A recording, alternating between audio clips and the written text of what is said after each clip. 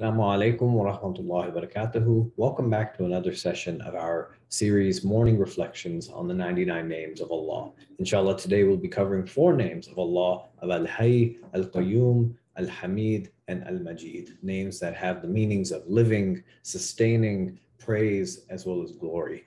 So inshallah, to begin, there's a verse in the Quran where we start with living, and this aspect of living and sustenance that lifts up and all faces will be humbled for the ever-living, Al-Hayy, the sustainer of existence, Al-Qayoom, and he will have failed, who carries injustice. And so Imam Ibn al-Qayyim said that all the names of Allah relate to the two names of Al-Hayy, Al-Qayyum, the living and the sustainer, because Al-Hayy comes from the Arabic root, which means life. Refers to Allah's essential attributes, that Allah is all-seeing, all-hearing, that Allah does what Allah wills, Allah is most capable and most able, and so on and so forth. And all of these are related to the aspect of life, and that Allah is the ever-living who does not die, that Allah was there before anything else, and Allah will remain when everything is gone, that there's no life before Allah and no life without Allah. And so when we call on Allah as Al-Hayy, we recognize Allah as not just the God over life in general, or the one whom we worship, but Allah as the source of life, Allah as the source of all perfect qualities and the source of our very sustenance, as we discuss here with Al-Qayyum, which is an intense form of the root of Qayyum, of Qaf, Waw, and Meme, and it means to stand up or to stand aright, and thus Allah is the one to whom all things are eternally managed aright, that all things are made straight in a sense. And so this name refers to his actions and self-subsistence, and the one who gave us the means for our own subsistence, whether that's our bodies, our faculties, our rituals, how we worship to Allah, how we connect to Allah, how we sustain ourselves, not just in the physical sense, not just in the emotional sense, but also in the spiritual sense. So think of this sustenance and Allah continuing to provide in these ways. And so thus Allah is not only the source of all life, but he is in every single second of existence sustaining all of life. So Allah is not a disconnected God, not a disconnected creator that has created and that leaves and has no interest in what Allah has created, but Allah in fact created, brought about this life from his own aspect of Al-Hayy, and now sustains it with a very vested interest in every aspect of this world, sustained in different ways as seen in the divine wisdom. And so this should teach us to trust in Allah, because Allah is the one that is truly managing and taking care of this world above all else, that no one else is doing what Allah does, and that everything that happens, everything that is given, that is taken away, ultimately it falls into the realm of Allah to be able to ask and to be able to come back to, in that sense. So that trust that we build in Allah, that tawakkul ala Allah, should be one that is grounded not just in fear, but in need, in this aspect of sustenance. And so we see oftentimes these names, what comes to mind when we think of Al-Hayy, Al-Qayyum, they're recited together, especially in Ayatul Kursi, the most kind of famous, but also the most significant and holy verse of the Quran, among many others, but the one that's just absolutely lifted up in the tradition, is lifted up as the greatest verse in the Quran by the Prophet ﷺ in some traditions. And so Ayatul Kursi, in which it relates that Allah, it starts with Allahu la ilaha illa huwa al-hayyul qayyum, and starts right with al-hayy al-qayyum, and mentions these names, and from them you have dominion, from them you have sovereignty, you have preservation, you have knowledge, you have all of these things that start and emanate from these names. So it's no accident that this verse, that is the really this pinnacle of the Quran, that's a highlight of the Quran in a sense, and something very much that stands out, that it begins in the description of Allah by starting with these names of Allahu la ilaha illa huwa al-hayyul qayyum.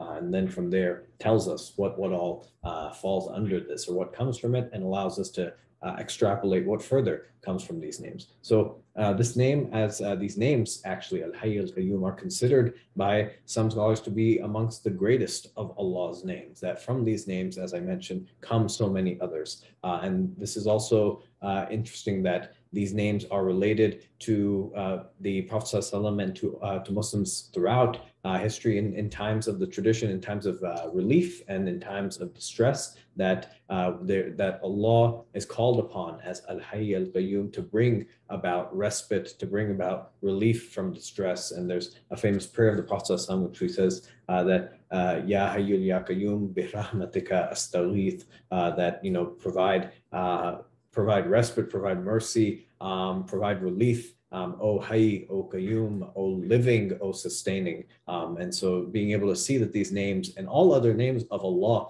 being used in a way to not just know Allah as an attribute, but also to be able to relate to Allah in a connection sense. So how do we live these names? We hold on to Allah as the source of life. We know that it's not just this dependence on Allah as a theological basis, but to depend on Allah as a part and parcel as we depend on food in order to get through the day without being hungry, in order to how we use take in oxygen in order to just sustain ourselves, how we see all these basic essentials, water to hydrate ourselves, how we rely on each of these things. Similarly, we should rely on Allah for our own sustenance, not just for some theological belief that satisfies us that, oh, we have a faith or we have a religion. No, we have a God that we need to depend on in order to truly live in this life and in the next. So hold on to Allah as the source of life, trust Allah, because from Allah comes all of things. Without Allah, there is nothing. And just as something that might be helpful in relating to these names,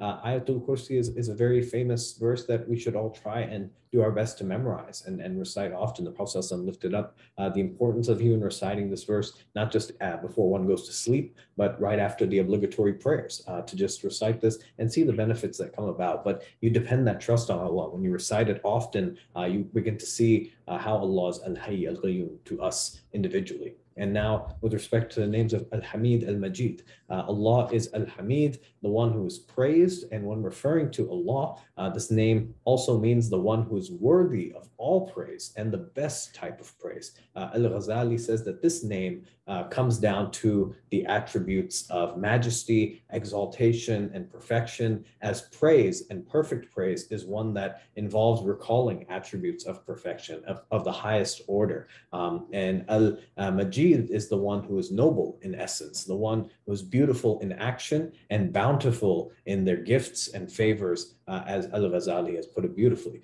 Al-Hamid can refer to the quantity of attributes and goodness that Allah possesses. Al-Majid also refers to the qualities that are manifest as well. Al-Majid refers to the glorious and the great nature of these attributes. So you have the quantity of attributes and goodness that Allah possesses in Al-Hamid, and Al-Majid can help provide the additional reference for the glorious and great nature of these attributes, that Allah truly possesses all those numerous attributes and the qualities that are glorious and necessitate praise, but they're qualities of perfection and goodness. And this praiseworthiness and glorious that state that Allah is in all things, not just in certain respects, that Allah is only praiseworthy. And when we see good things happen to us in life, we know as Muslims that we're to say Alhamdulillah to everything that comes in life, difficult or in positive sense. So building that connection, but that there's praise due to Allah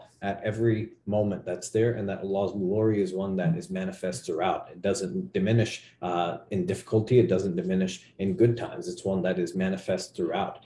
So we want to make sure that we show praise. Hamd is closely associated to the word of shukr, to the concept of shukr, which is thanks. So hamd, being praised, but shukr being thankfulness or gratitude, or this concept of thanks. But shukr in this sense, it's limiting, because hamd is the pinnacle of shukr. It is the best of the best that you are owed. And so this praise that is due is not just one that's like, hey, good job, or like, that's really nice, or like, pat on the back. Hamd is something that transcends that you can't really get from offering thanks. And it's a constant state of being, whereas thanks oftentimes may be a response in sense, but this praise is one to transcend all of that and be throughout. So the name of Al-Hamid is the one to whom we turn constantly with gratitude and humility. And through this name, Allah teaches us not just to be attached to the blessings that we get, that something good happens to us, alhamdulillah, we just associate it with that blessing, but to be attached to Allah's essence, because that way when we're attached to the essence, the good happens, the bad happens. At the end of the day, that connection with Allah still remains firm and strong, and praise is still due to Allah, that Allah gives, and we're thankful to Him as giver, and we're reminded of Allah in His glory, of His Majd, of Al-Majid, but we're also cognizant that Allah, what Allah can give, Allah can also take away, and that all praise is due to Allah in all manners there. And the Prophet ﷺ would often praise Allah despite the many hardships, despite having to bury all but one of his children, despite the losses he faced in his life, despite all of these difficult trials that he faced, exile amongst all these things. He would give this praise, and especially in Salah. We talked about it yesterday that he would pray to the extent to where his feet would get swollen, and his wife Aisha would be like, "Why are you praying this much? You're already the Prophet of Allah. You know what your fate is going to be." And he said, "Shall I not be a grateful servant? Shall I not show gratitude to Allah?" And do we recognize in Salah that when we pray, we start with Alhamdulillah Rabbil Alameen? We sometimes just roll it off the tongue because it's just the first thing we say, but do we recognize the significance when we say all praise is due to Allah?